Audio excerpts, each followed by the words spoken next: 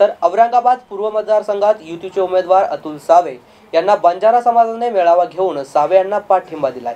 यावेळी सावे यांनी भविष्यात त्यांच्या सर्व अडचणी सोडवणार असल्याचं मत व्यक्त केलंय।